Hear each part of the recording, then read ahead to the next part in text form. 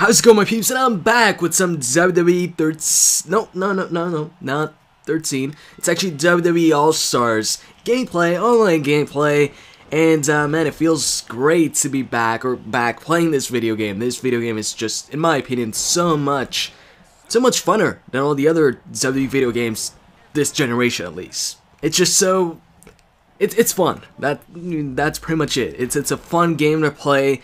By the way, I'm playing as Jack Swagger here. The other guy's playing as Chris Jericho. In the beginning, I was like on a freaking roll, like grapple after grapple after grapple, combining grapples with other grapples or chain grappling, whatever.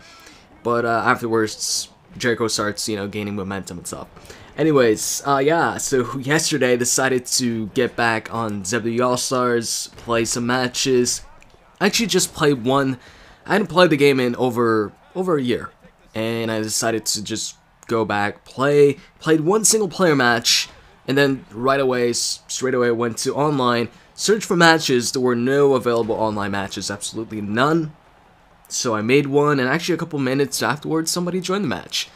But I've got to say, the online community for All-Stars definitely isn't as big as WWE13, which sucks, because if this game had as many people online as WWE13, I would be playing this so much more than WWE13 online.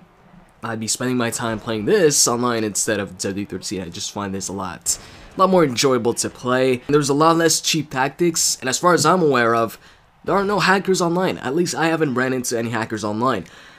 In the past, I've ran into some cheap players using some unblockable moves, but I think those moves were patched. Now, although there aren't, necessarily cheap players, there are some annoying players that exploit some of the video game's annoying parts. There aren't that many, but for example, the first online match I played yesterday on this, I was playing as Jack Swagger, I think, and the other guy was playing as Kane. The match lasted around 9 minutes long. That's because the guy's health bar was, red, so if I hit a finisher, the guy would have lost. But my health bar was pretty down too. But this guy was freaking, not this guy I'm playing right now, but the guy I was playing, he was playing as Kane. He was like afraid of losing, so he stayed out of the ring, and then he'd go back in the ring and go right back out before I get the chance to grapple him. And he did that for like freaking, I don't know, 30 times or something like that. It was freaking annoying. In the end, I think I made a mistake. I don't remember how exactly, but he managed to get back in the ring, and he actually beat me. But, if he would have beat me fair and square, I would have minded, But that was just an annoying way to lose, so I was kind of annoyed at that loss, and then avoided the player, and now I'm making sure I don't run into that player again, or at least, play that guy again. Now, this guy, though, I think I enjoyed playing this guy. And, by the way, for you guys who haven't played this game, I really suggest you guys play it.